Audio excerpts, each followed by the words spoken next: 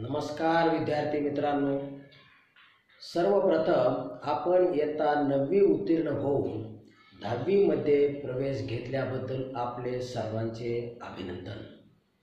मित्रांनो, आज आपण मॅथमॅटिक्स पार्ट 1 मध्ये पहिले प्रकरण लिनियर इक्वेशन्स इन 2 व्हेरिएबल्स चा अभ्यास करणार आहोत।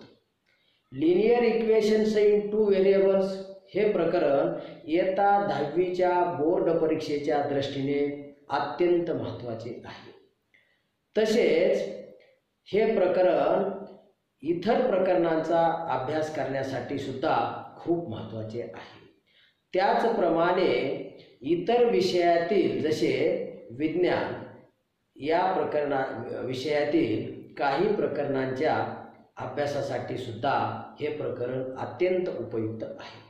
त्याचप्रमाणे आपल्या दैनंदिन आयुष्यातील काही उदाहरणे सोडवण्यासाठी सुद्धा या प्रकरणाचा उपयोग होतो। वैज्ञानिकांना वेगवेगळ्या संशोधनासाठी या प्रकरणाचा खूप मोठ्या प्रमाणात उपयोग होतो। तर चला तर मग अतिशय महत्त्वाचे असणारे असे लिनियर इक्वेशन्स इन 2 व्हेरिएबल या प्रकरणाचा आपण अभ्यास करू। सुरुवातीला लिनियर इक्वेशन्स इन 2 व्हेरिएबल्स कशाला म्हणायचे? an equation which contains 2 variables and degree of each term containing variable is 1 is called linear equation in 2 variable. General form of linear equation in 2 variable is general form of linear equation in 2 variable is ax plus by plus c equal to 0 is a general form of linear equation. Here a, b, c are real numbers and a comma b are not 0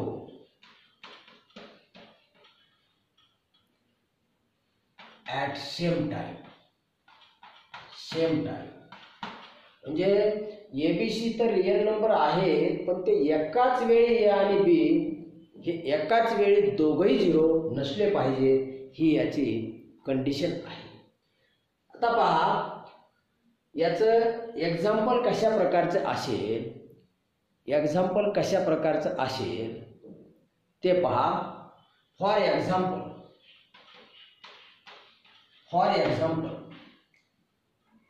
5x minus 3y plus 10 equal to 0 या example मध्ये x and y are 2 variables आणि इथं जे variables containing term आहेत याची power 1 आहे, means degree will be 1। 5 and 3 are coefficients. Coefficient of x is 5, coefficient of y is -3 and 10 is a constant.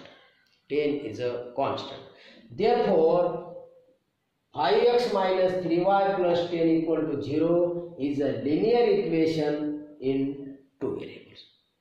Now we can solve linear equations in 2 variables.